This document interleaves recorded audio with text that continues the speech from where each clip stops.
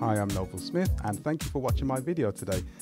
If you like what you see and want to see more videos, then please like and subscribe to my channel, and also click the bell so that you also get notifications of my new videos. So today I am looking at reviewing keyboard apps that you can download to your device, be it a tablet or phone, etc. Now I'm looking at this one called Walkband, which is available for both Android and Apple, although I'm looking at the Android version today. So if I click onto that, and it does a number of things, as you can see here, like there's multi-track synths if you want to do a sequence of songs, bass, guitar and other things there, but I'm concentrating primarily on the piano side of things, so that if you wanted to play along to some live music or even follow a live tutorial and you don't own a piano, then this should be ideal. So if I click into that, immediately it comes up with the screen of the keyboard. Everything on this app is pretty straightforward. You can set the number of keys that you want to have visible, so that you can play along and play your chords. It functions exactly like a piano. You can also change the actual range of keys that are on there. There's this thing called keyboard lock. If I turn it off, then it gives you this bar and you can move up and down.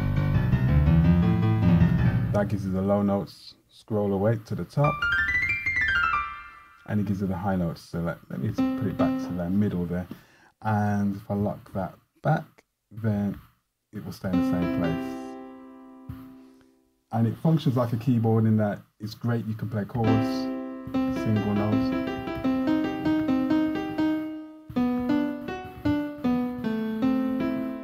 and it holds for as long as you press the notes. So perfect if you want to follow along to any piano tutorials or even play along to music. Now you'll notice that the range is quite small here on the tablet, but what's great about this app, which I really love, is that you can actually change the amount of keys that you have in terms of a split. So you've got a second row of keyboards there. Now why that is useful is if I just go back to this and unlock the screen, you can set the range of this to make it lower notes. So now I've got bass here on the left, on the top here, and chords on the bottom. So let's just try setting this up, and then let's see if we can play something.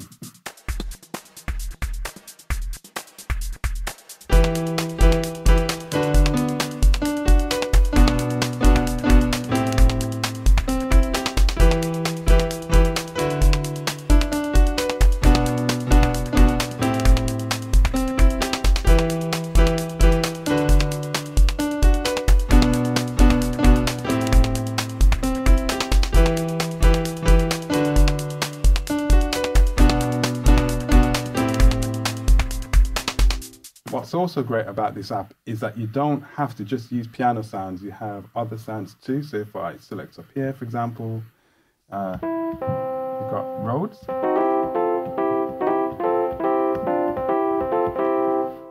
Let's see what else is there. Really good for free considering, yeah? Okay, so that's a little bit of a 80s synth kind of sound. Let's just go through some of the other features as well. Let's say you wanted to experiment with some of the other things. You have a guitar sound. You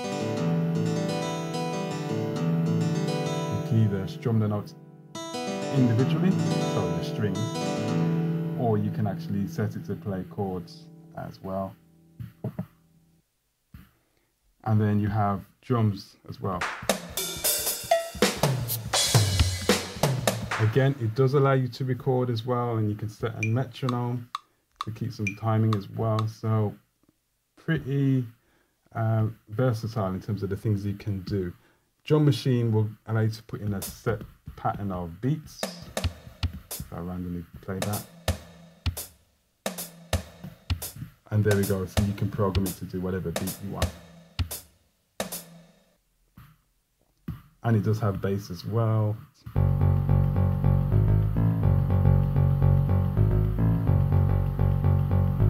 So I would thoroughly recommend this app. especially if you're on the go as well. You're not exactly next to a piano, or you don't own one, and you want to get started doing something musically, then it's perfect for that. I hope you've liked this review.